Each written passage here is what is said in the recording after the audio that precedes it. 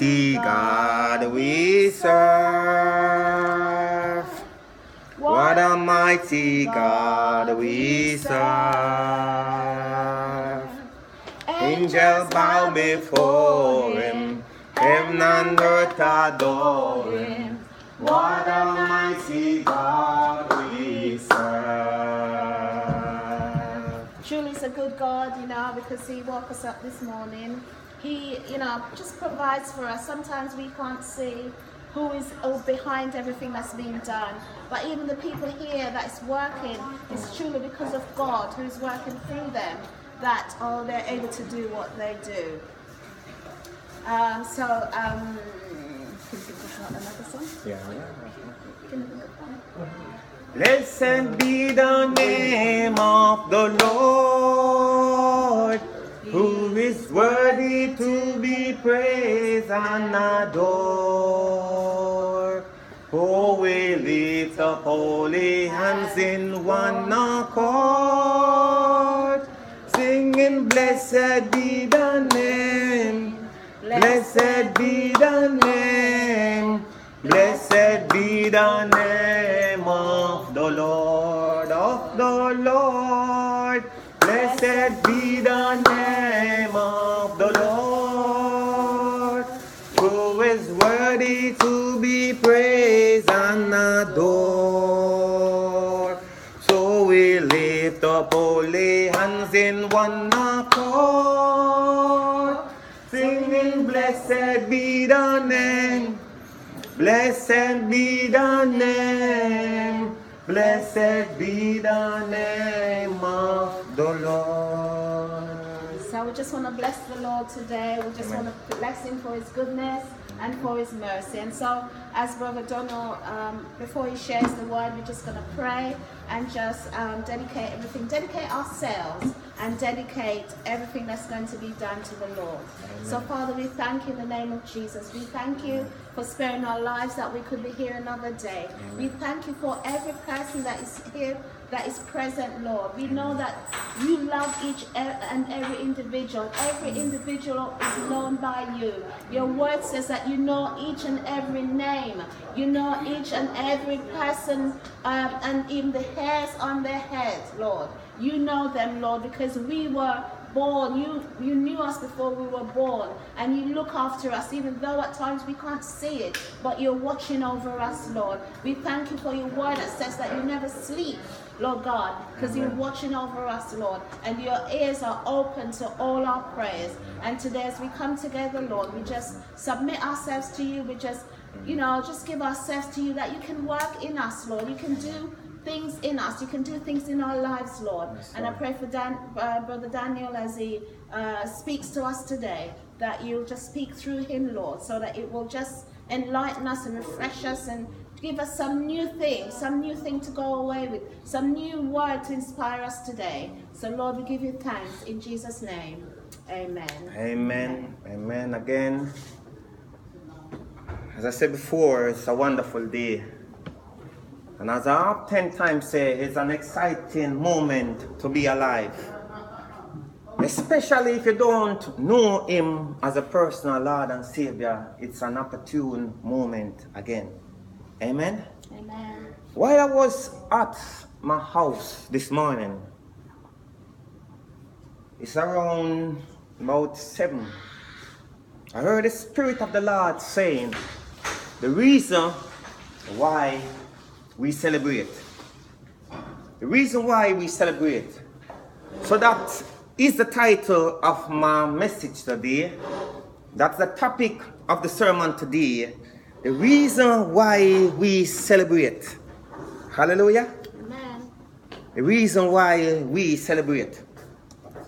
You see, many people might be asking the question in their heart and in their mind, why we celebrate, why we are so excited, why we are so exuberant, why we are so joyous to communicate what we are communicating to you day in and day out.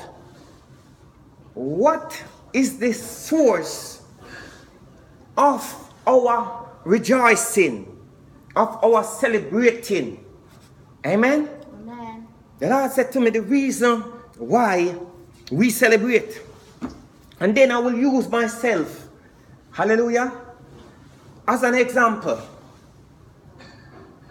Many people know, it is evidently clear that Brother Daniel is going through stuff.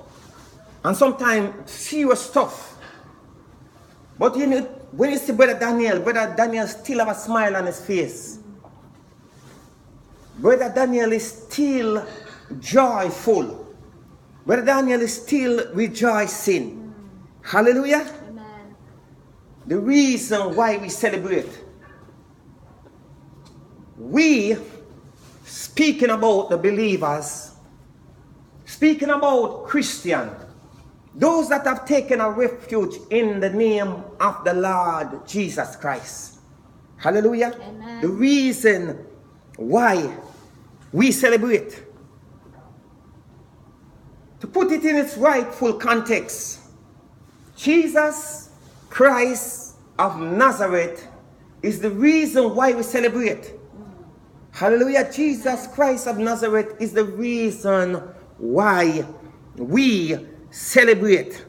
Hallelujah. Amen. The Bible said, if any man be in Christ Jesus, hallelujah, Amen. he is not that he will become, but that he is a new creation, and all things have passed away, and behold, all things have become new. Amen? Amen. So there's a difference between those who know him as their personal Lord and Savior, and those who don't know him as their personal Lord and Savior. Hallelujah. Amen. And then we're going to use scriptures to back up what we are trying to communicate to you today. And the first scripture we will look at is taken from the book of Philippians 4, reading from verse 4 to 7. Hallelujah. And it says, rejoice in the Lord always. Amen. And again I say rejoice. Let your moderation be known unto all men. The Lord is at hand. Be careful for nothing, but in everything, by prayer and supplication, with thanksgiving, let your requests be made known unto God. And the peace of God, which passeth all understanding, shall keep your hearts and minds through Christ Jesus. Amen. Amen. So here in the scripture it's saying to you and me who have taken refuge in the name of Jesus Christ, that we should rejoice and rejoice always. Amen. Hallelujah. Rejoice and rejoice always. Glory to God. You see, we the believer, we have a hope. We have a lively hope. Yeah. We have a living hope that in whom we have believed, we are persuaded that God who is not man, God who can't lie, who have promised us eternal life, and that eternal life he has placed in his son Jesus Christ. So the Bible says, he that have the Son of God have life. Amen. But he that have not the Son of God have not life.